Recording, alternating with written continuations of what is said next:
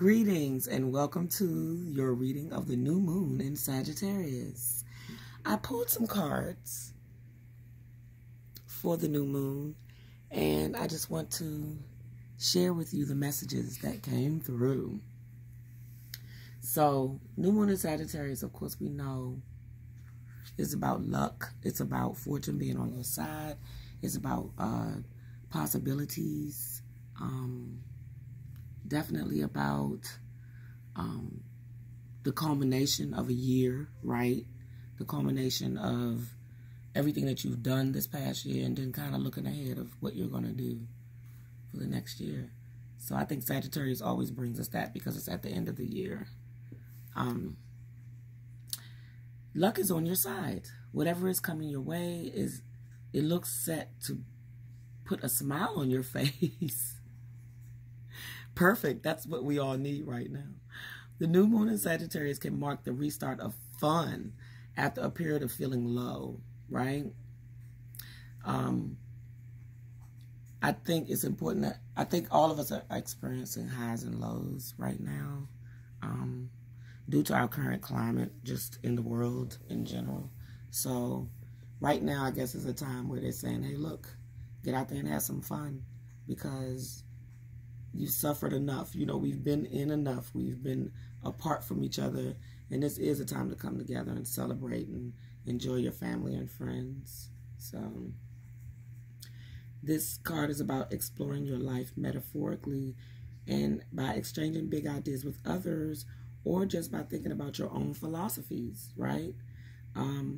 This is a time where you can start to change your mind about things that you may have made decisions about in the recent past or even in, you know, further back. You know what I'm saying? You can take time to look at those decisions you made and refine them, you know, and go in a different direction. Maybe a life-changing direction, you know. So the attunement to this moon is to count your blessings, right? Literally write them down and say them aloud. Sagittarius is a sign of fun, travel, exploration, and the great cosmic quest. Who am I? Where am I going? What will I be? You know, those type of questions. I remember having those questions. I even wrote a whole book on it it's called Soul Journey. And it was just about who am I? Where am I going with this? You know what I'm saying? Why am I here? So at some point in life, you got to ask those questions. The energy is expansive, it's upbeat, it's lucky and divine. The new moon in Sagittarius exudes all of this, as does this card whenever you draw it. Nothing is set in stone with Sagittarius, so it's an optimistic energy. So take advantage of that, ride that wave. So then we have, of course, new moon eclipse, but I'm going to come back on that one in a whole nother reading. I just wanted to have it there to activate you because it's so beautiful. All right, so then I went to the Goddess Guidance Oracle, and two cards, they just came flying out. The first one was High Priestess. You have divine knowledge that can help others through spiritual teaching. And then we have Freya, bold, unleash your adventurous side, take risks and be daring. Now, the reason why I placed these cards right under here is because this card is confirmation of this card. And this card is confirmation of this card. This one is about change, about taking that things are going to change soon. Don't worry, take risks, be bold. And then this one popped out. And this one, the High Priestess, is on your side. Of course, we all know when she steps through, there's nothing but divine guidance. There's nothing, not luck, but there's abundance, you know. Because she comes through with the rules. She comes through to guide you, to bring you clarity. You know what I'm saying? Through this phase. So let's read about her. Donna. She says, your wisdom extends back into the far reaches of ancient times. You've brought this knowledge forward into your present incarnation to be a way shower so that others may benefit from your experiences. Don't delay in expressing this wisdom. And then, you know, she will help you manifest platforms for your spiritual teaching, writing, or speaking. This is right on time for me because I'm about to come out with a book next year. It's called Happy Light Being. I've been doing a lot of writing. I'm going to do my own cards.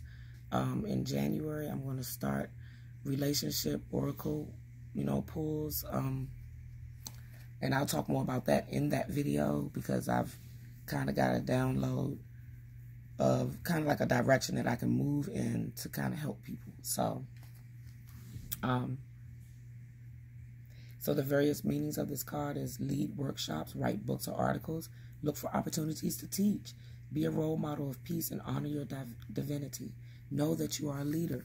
A lot of times we're always looking for somebody to follow, but we're leaders. Be bold in that, right? That's what Freya would say, right? Freya is like, hey, be bold, be brave, take those risks. She says, don't play it safe right now. Instead, take bold action in the direction of your true heart's desire, which is the best time to do that right now. At these solar eclipses and moons that we're having at the end of the year, step into your power. I think that's the name of this read, step into your power. Or be ready to receive your power, Always be prepared. That's a good one too. Hold clear intentions of success and it shall come about. Enjoy the excitement of taking risks and being bold and being daring, right? That's what it means. Make a bold life change, right?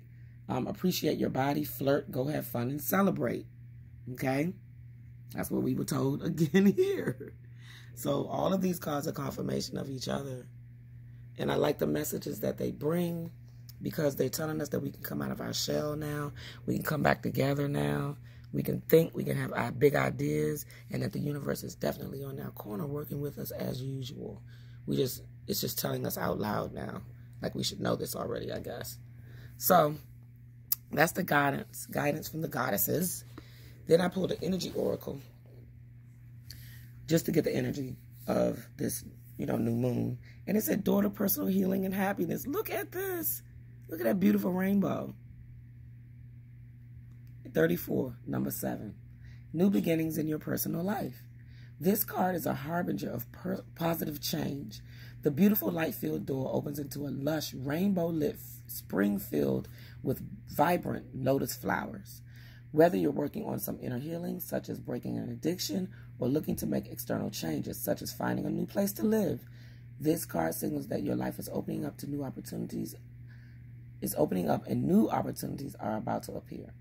The changes you've been working on are ready to blossom with wonderful results.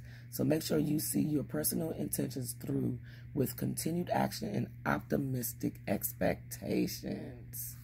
I don't normally read reversals because it's really just the opposite of what I just said, which sometimes we need to hear that, right? We need to hear what we need to work on in order to get to this door to personal happiness, right? So the affirmation for this is, I am strong, focused, and self-directed. I have the power to create wonderful new realities in my life. Sorry, guys, about the noise. All right. So it's time to step into, like, all of this is telling us it's time to move forward. Like, we can propel forward. Now we've been stuck. Now we can move forward. So I think the fears, the slowness of the retrogrades, we have a pocket.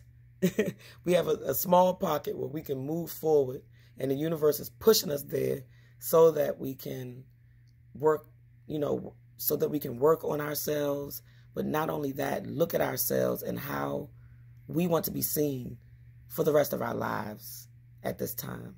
That's the way I'm feeling anyway. I'm feeling like, okay, you've been Mama Nisi, all these different parts of yourself. It's time to integrate the full me and then move forward with my life as who I am, as who I really am, not as what people expect me to be or look like. You know what I'm saying? It's like time to live, like really live.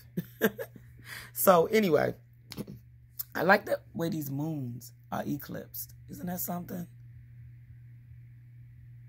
So the new moon affirmation from our Moon Magic deck. I'm not going to write any of this in the description. That's why I got the decks out here. You can see I give credit to the people. And you can see I'm not writing all this in the description. It's a lot. Here's your December new moon affirmation. I will persist. My will is strong. That's all this is saying. That's all this reading is saying. Be strong. Persist. You know, keep moving. Don't slow down. You know, sometimes you got to slow down. But don't slow down in your thinking of moving ahead. Like, hold on to that, because a lot of times, you know, obstacles will come and you'll have challenges and you'll have to deal with that. And it's not easy, you know. But remember, you have family. That's the time. This is the time you got to remember we got family, we got friends, we got people we can depend upon. Yes, go within. Yes, take time to be by yourself. Yes, take time to think, you know. But also remember, you have build a support system. Build a support system of people, you know, relationships.